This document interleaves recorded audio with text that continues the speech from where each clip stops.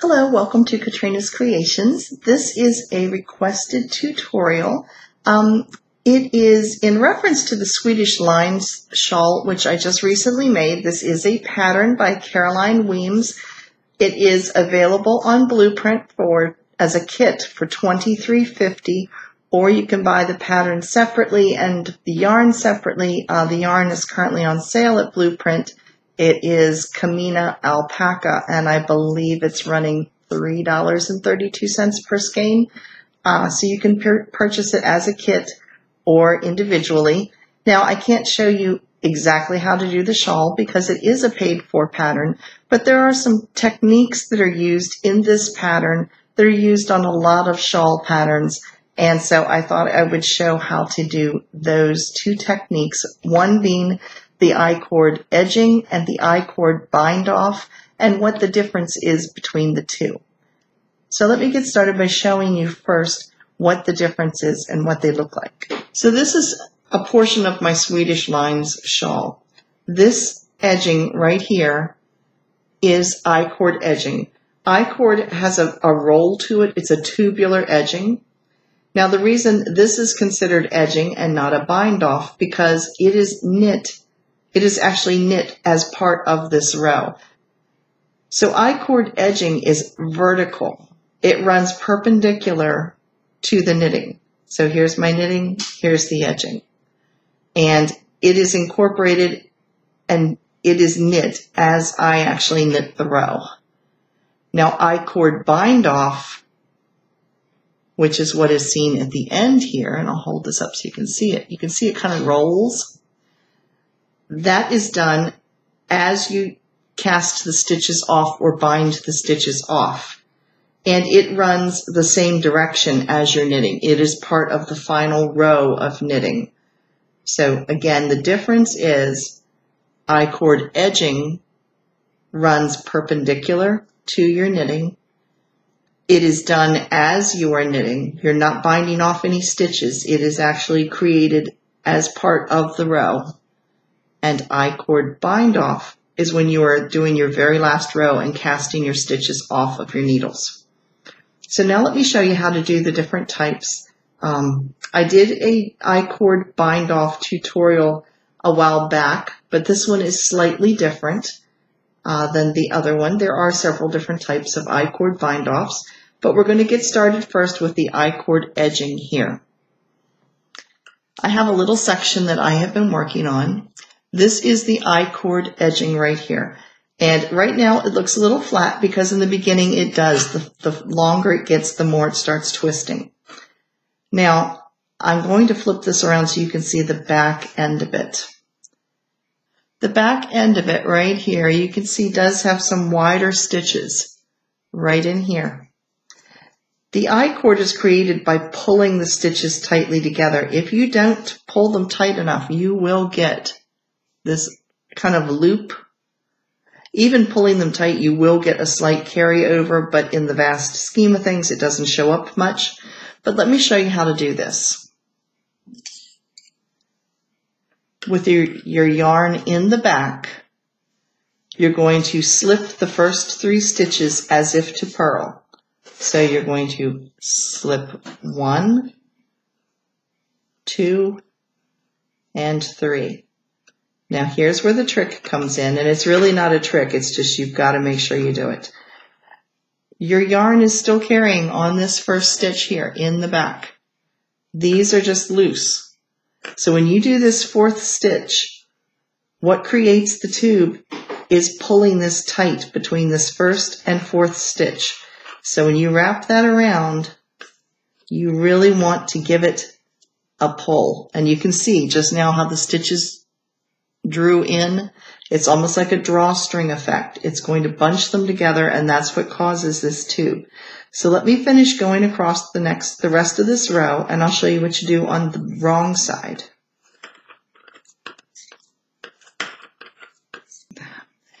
Now on this sample, I'm just doing the garter stitch until I get to these last 3 stitches that are part of the I-cord.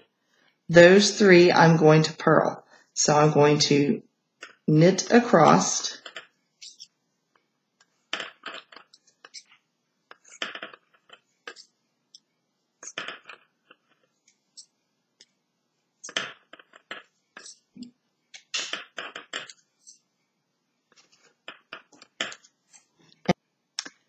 So I'm going to purl these next 3 stitches. Before I do that, you can see, even though I pulled this tight, you can see that kind of ladder right there, right where I pulled these stitches across. So even though I drew it tight, you do have this here.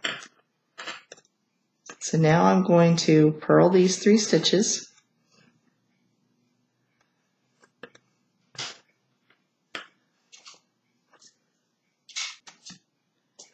And you can see you're always going to have a slight wider stitch coming across here.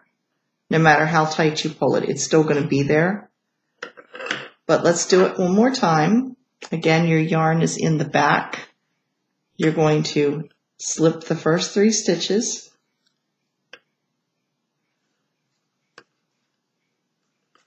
Then you're going to knit the 4th, and you're going to pull this really tight when you do so. And I will show you what happens. Okay, now I'm going to pull it tight and watch this line in the back. You can see it pulls it in.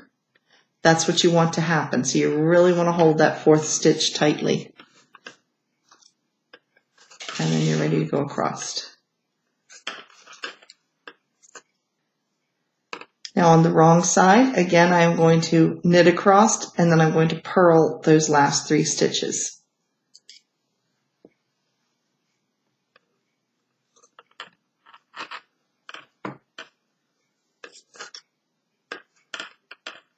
I've now knit all the way across the back of the wrong side. Here is my ladder. Even though you saw how tight I pulled it, it's still running across there. I'm going to purl these 3 stitches.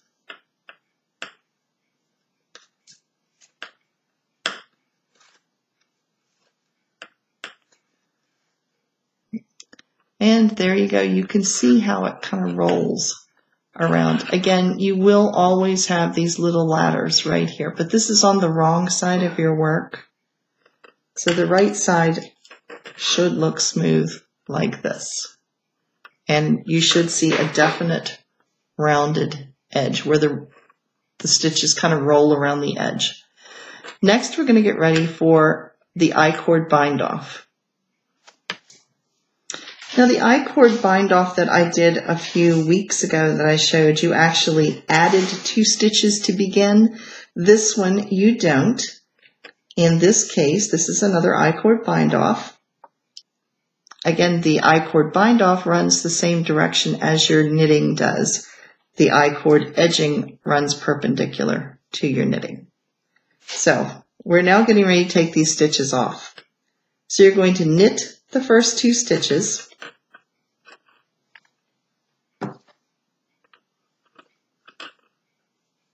There's 1 and 2. Then you're going to knit 2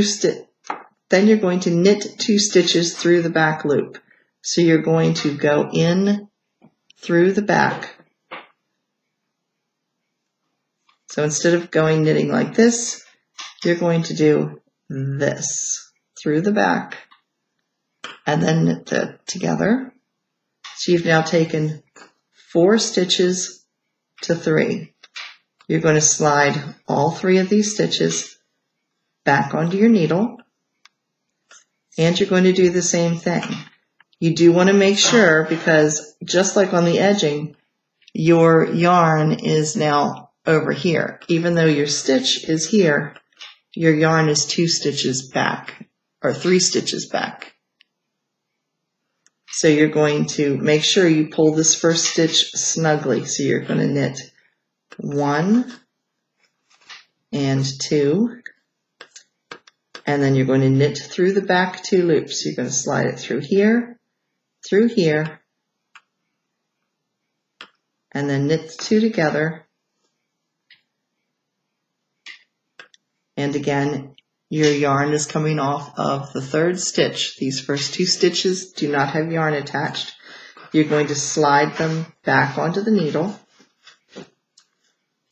And you're going to continue doing this. Just again, make sure that first stitch, you really pull the yarn snugly, because it's got to carry across the back. So again, it's acting like a drawstring. So you're doing 1 and 2 and knitting 2 through the back loop.